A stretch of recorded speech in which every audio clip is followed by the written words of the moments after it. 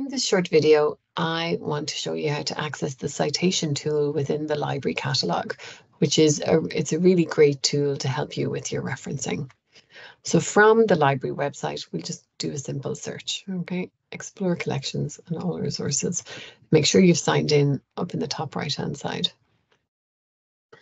So I'm just going to do a very simple search for one of the best things to come out of Ireland in recent years, Dairy Girls, the TV show.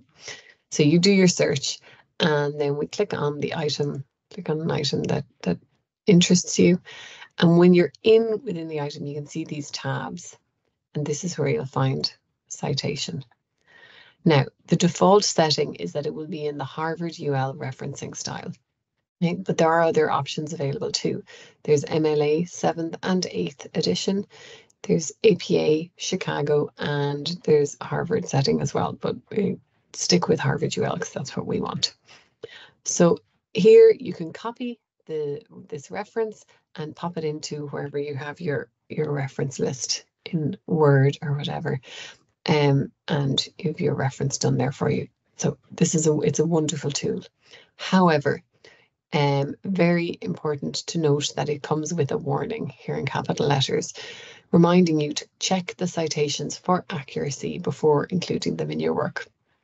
99% of the time, there'll be some small thing that needs to be changed or corrected to ensure your referencing is 100% correct. And this is where I always say you don't need to know any of this off by heart, but just go to the Cited Right guide and check your reference against a sample one there. So in this example, this is a journal article. So the title of the article is in double quotation marks, and that should be in single quotation marks. So that's one thing that needs to be changed. And then the title of the journal here, it's Popular Communication. The journal title gets capital letters, so communication should be in should have a capital C there. But everything else is fine. So just making those two changes in Word or wherever you have your you've copied the reference to will ensure then that your referencing is 100% correct. So this is a really wonderful tool, but do always check it against the Cited Right guide.